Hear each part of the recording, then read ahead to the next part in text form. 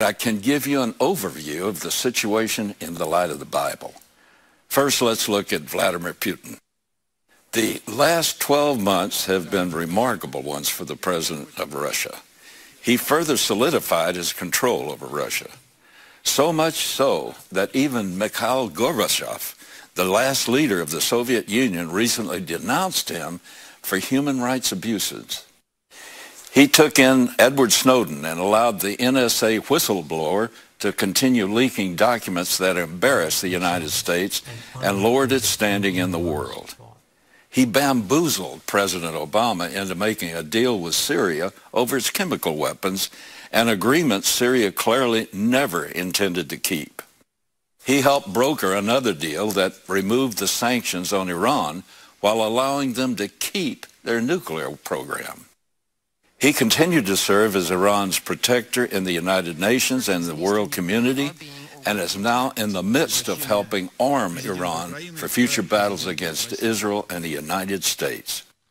He turned the new Egyptian government away from friendship with the U.S. and rebuilt old alliances between Egypt and Russia.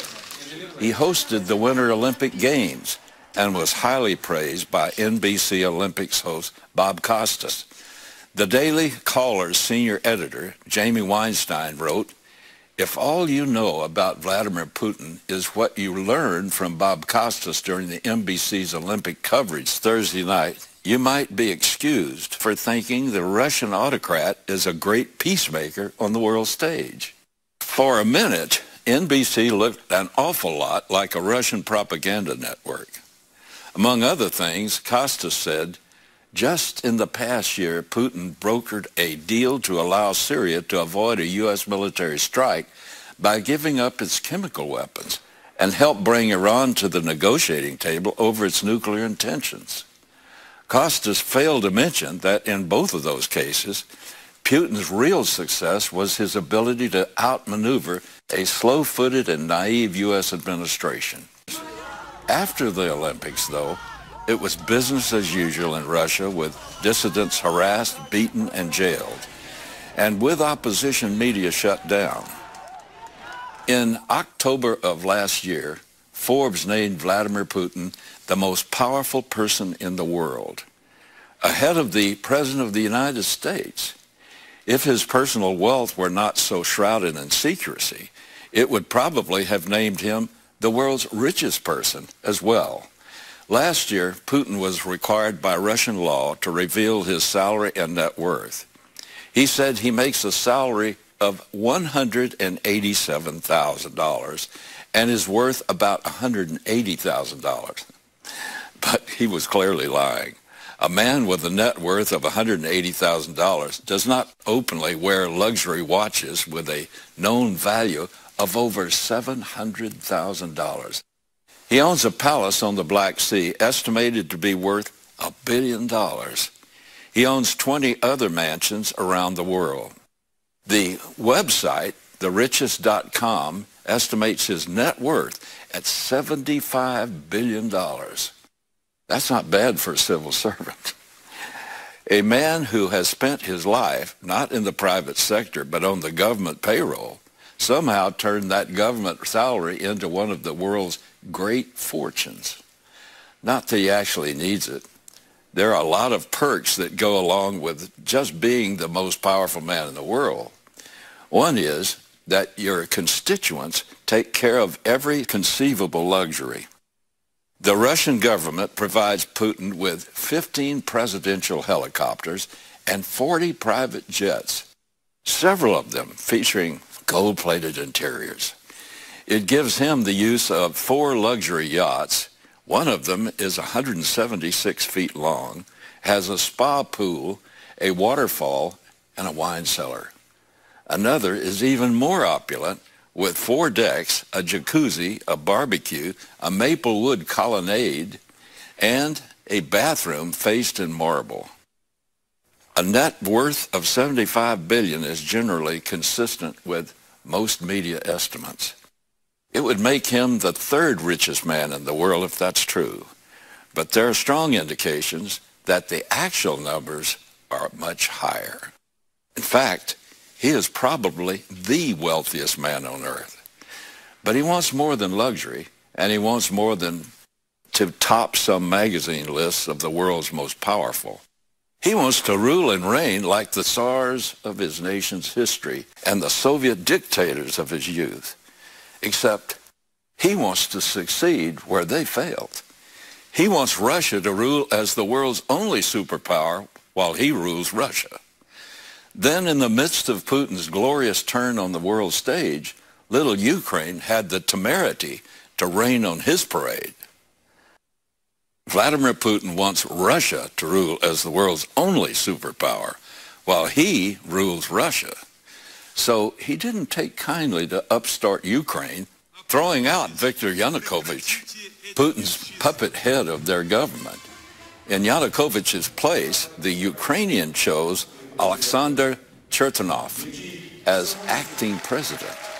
Chertonov is an evangelical Christian, a Baptist who often fills a pulpit in various churches around the country. With their revolution, the Ukrainians were throwing out more than the corrupt Yanukovych, though. They were throwing off Putin and the death grip Russia has held on them since the 19th century. Vladimir Putin could not allow that.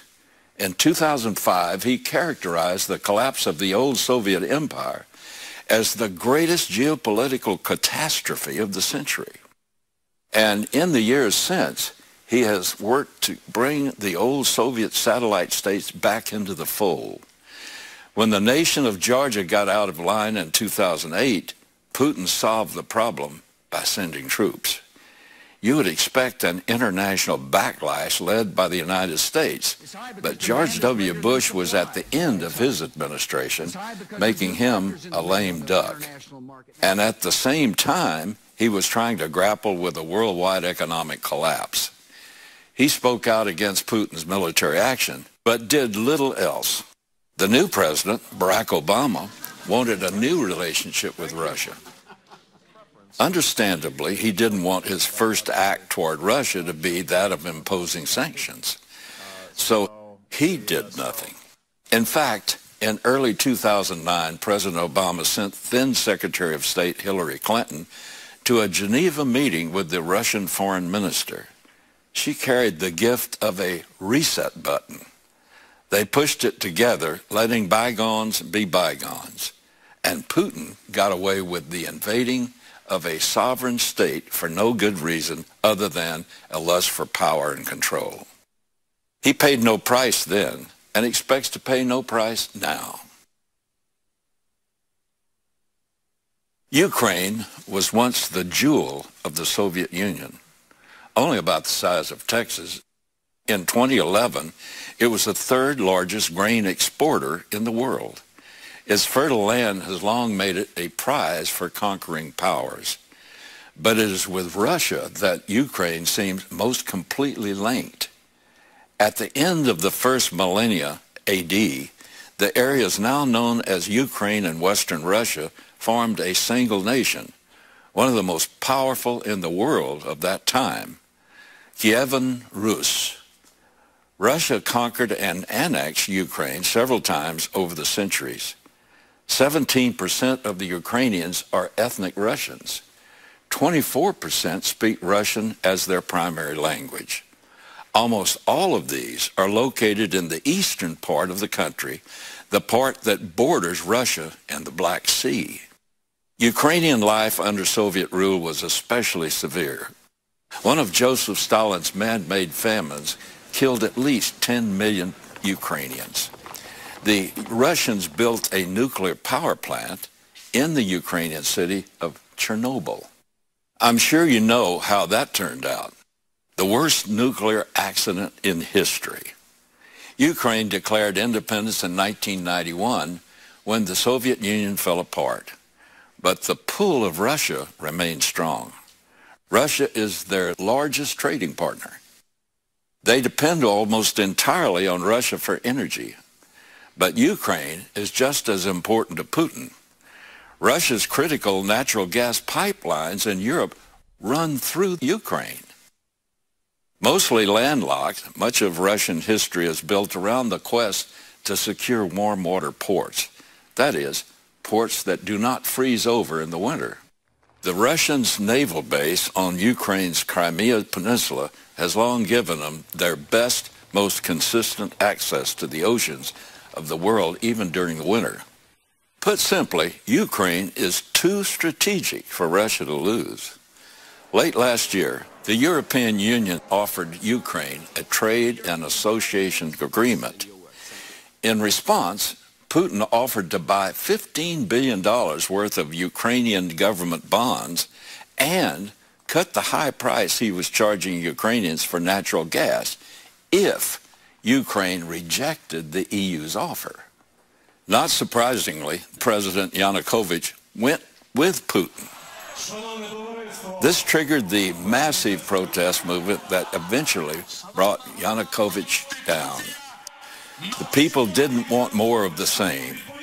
They saw the possibility for prosperity in European-style democracy and strong ties to the West, including membership in NATO and perhaps the EU itself.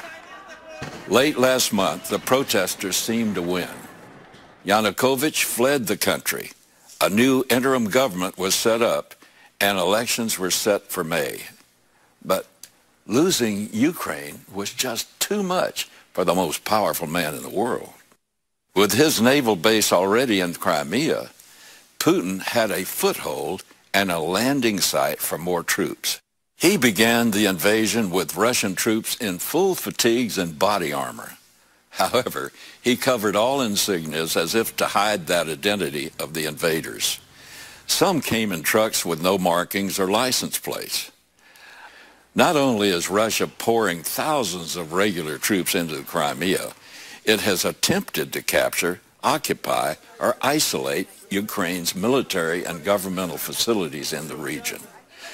Russia has even demanded the surrender of at least 2 of Ukraine's warships in the area.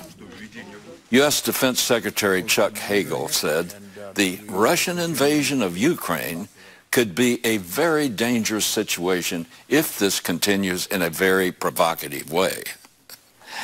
Well, wake up, Mr. Hagel. We're already there. The dangerous situation is staring us right in the face. In the military, we still have vast numbers of men and women who love God and sacrifice for the good of America and the world every day. But their work is being undermined by the systematic imposition of immorality thrust on them by civilian leadership. In the last few years, they've been asked to do more and more with less and less. Then, only a couple of weeks ago, it got worse, much worse. As the world grows dramatically less stable with the imminent Russian invasion of Ukraine, the Obama administration announced that it was dramatically cutting our national defense budget. The Army will be smaller than it was before World War II, a war we almost lost because we weren't prepared. Major weapons systems are being eliminated along with the benefits to service members. Just when we need to be at our strongest, we've chosen to become our weakest. When Ukraine declared its independence following the fall of the Soviet Union, it had the 3rd largest nuclear weapons arsenal on the planet. But because the United States, the United Kingdom, and Russia signed a treaty guaranteeing the sanctity of its borders, Ukraine gave up that nuclear arsenal. Apparently, they trusted the wrong people. Russia has now broken that treaty, and the United States and the United Kingdom are too weak to enforce it. If Ukraine still had nuclear weapons, you can be sure that Vladimir Putin would not be invading them today. History keeps teaching that weakness encourages aggression. And history also teaches us that we learn nothing from history. The Ukrainians are seeing it right now. Why can't we see it? Military strength does not encourage war. Weakness does. Senator John McCain recently said of Putin, he's amoral, he's cold, he's distant, he's tough. This week, Germany's Chancellor Angela Merkel phoned President Obama to tell him about her recent conversation with Putin. It's reported that she said that Putin seems out of touch with reality. Sources close to the president said that Merkel characterized him as in another world. Hey, that's kind of scary for the leader of the land of Magog. Certainly, a background of community organizing did not prepare our president for dealing with a man like that. President Obama warned Russia not to move militarily on Ukraine, but what does a warning from the United States mean these days? We draw lines and our enemies dance right across them. In response, we bow and say, we're sorry. Several news outlets characterized the president's comments on Ukraine as tough. Here's an example of his tough speech. The United States will stand with the international community in affirming that there will be costs for any military intervention in Ukraine. He could have simply said, there will be costs. Instead, he said, we will affirm with the international community that there will be costs. He's trying to intimidate Putin with the idea that we're going to get together with our friends and affirm that we might do something. Affirm is not a tough word. After layers of disclaimers, he finally mentioned the word costs. But what will those costs be? He doesn't dare say. He doesn't even hint. It's like a frightened kid standing far away from the bully and yelling, you'll be sorry. Then, to show where his heart is, the president went across town to a Democratic Party event where he declared, it's Friday. It's after 5. So this is now officially happy hour with the Democratic Party. The next day, as it became obvious that Russia had begun invading Ukraine, already taking over Crimea, the president's national security team met. But it was Saturday, and apparently still happy hour. Happy hour hadn't ended because Obama didn't bother to join them. In what I believe to be a courageous move, Secretary of State John Kerry agreed to go to Ukraine and show U.S. solidarity with the new government there. But it's probably too late for symbolic gestures. The free world needs leadership and doesn't have it. I believe we're now beginning to see how easily the end times predictions of the ancient prophets can come true. Ezekiel prophesied that Russia and its leader, identified as in Scripture as Gog of Magog, would lead an alliance headed by Iran, identified in Scripture as Persia, to attack Israel.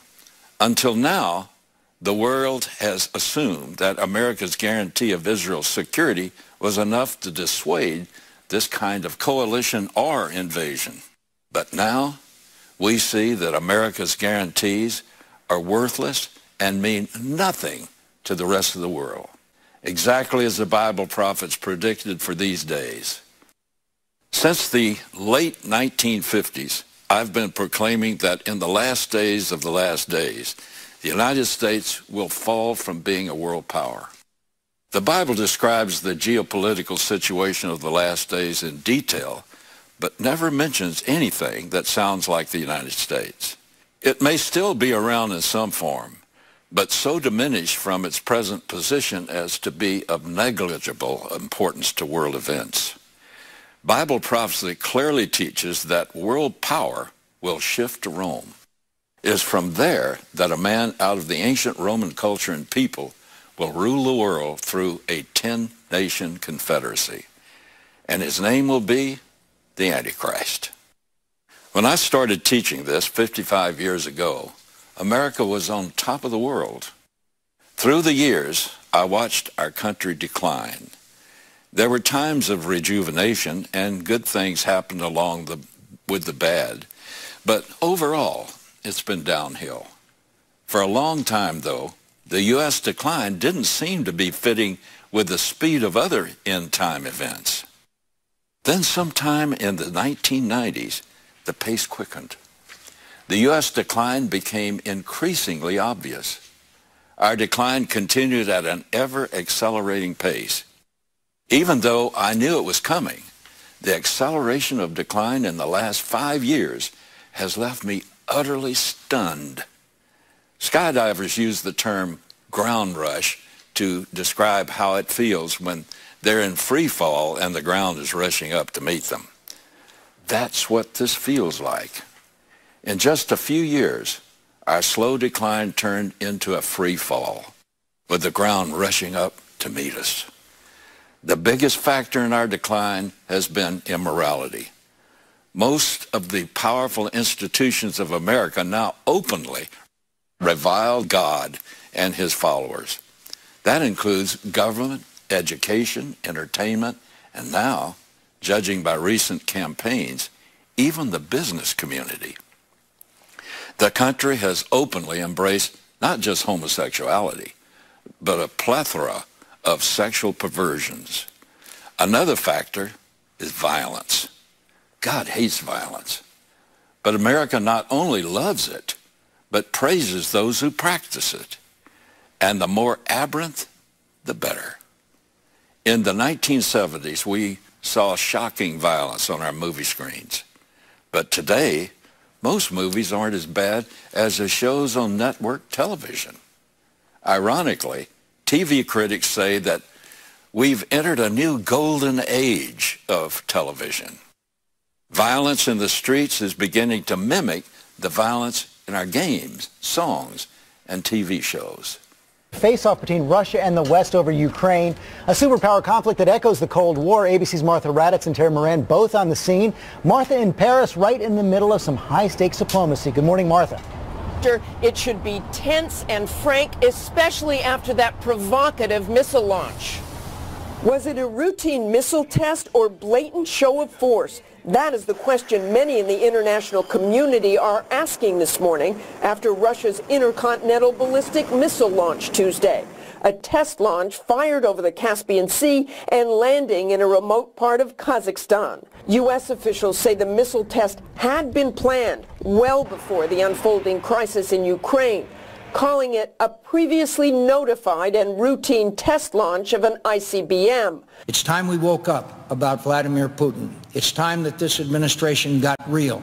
If given the orders, they'll fight, and Russia keeps tightening the screws here. As you just pointed out, 2 more anti-missile batteries, Ukrainian anti-missile batteries, now under de facto Russian control. Ukrainian ships bottled up in the harbor by Russian warships. There's no question this whole place remains on a nice edge.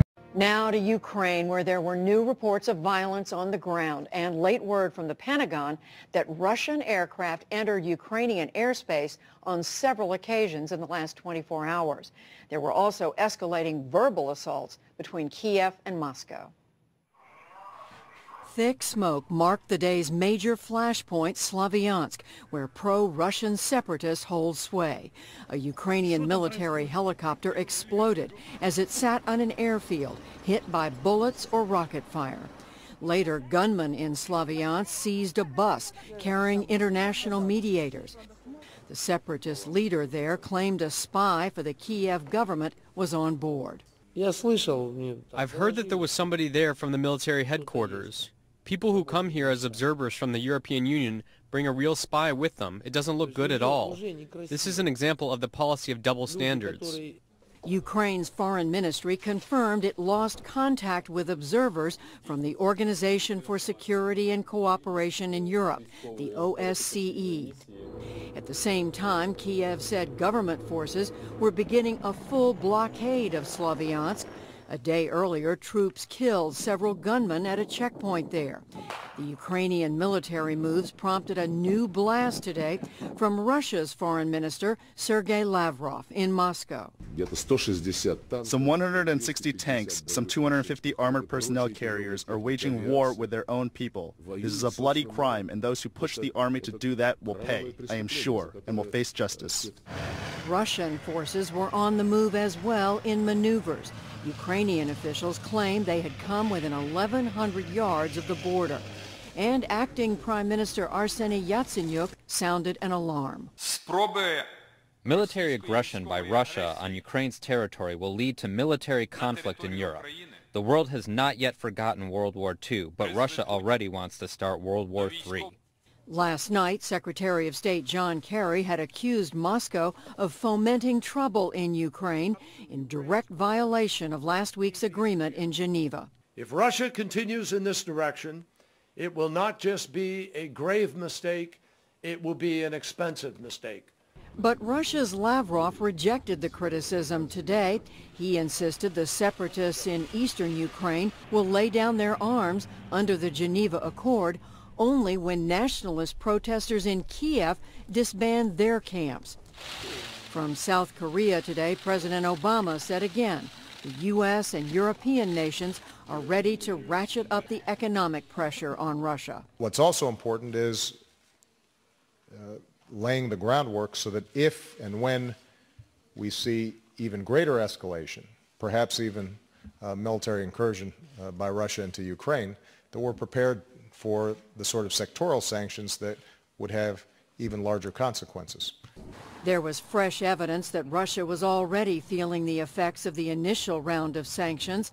The ratings agency Standard & Poor's downgraded Russia's credit rating for the first time in 5 years to just one notch above junk status. The S&P warned more downgrades could follow if tighter sanctions were imposed and capital flight from the country was not stemmed.